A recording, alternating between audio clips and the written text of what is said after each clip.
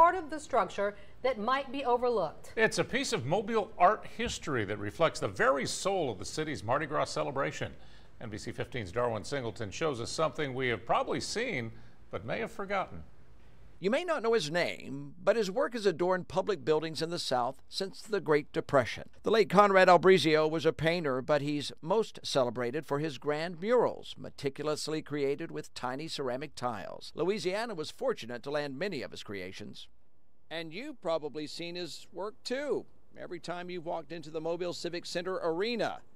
Right now, just like the arena, the future of that artwork is in question. Conrad Albrizio created them in the late 60s, and they remain there today. Golden mosaic murals 16 feet high and 43 feet wide, looking down on the lobby of the Civic Center. A circus scene on one side, a carnival scene on the other. They're truly majestic.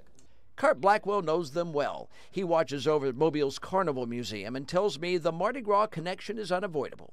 You have emblem figures of some of your older mystic societies, such as the Order of Mist, the Iams, the Chaos, and so he's speaking to our carnival history and how that carnival history relates to Mobile life throughout the whole of our year, and wonderful series. Daphne native Lexi Adams has seen them too. She's collections manager at the Louisiana Art and Science Museum in Baton Rouge and is a fan of Albrizio's work. She's worried that Mayor Stimpson's plan to demolish the Mobile Civic Center might overlook the value of Albrizio's Mobile masterpieces. To physically remove the works would be its own task. To cut them from the wall and bring them to the ground level where you could build a crate around them, either for travel or for storage. The murals are mentioned in the city's request for proposals for the development of the Civic Center site, but it only says the murals should be retained or reused, not must be.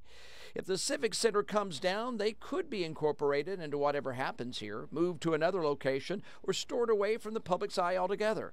Saving them won't be easy nor cheap, but Lexi says their preservation shouldn't be left off the table. It only makes sense to protect and preserve these beautiful works of art. In downtown Mobile, Darwin Singleton, NBC 15 News. If you would like to learn more about the life and work of artist Conrad Albrizio, we have a link to the Louisiana Art and Science Museum. Look for it in our Find It section at mynbc15.com.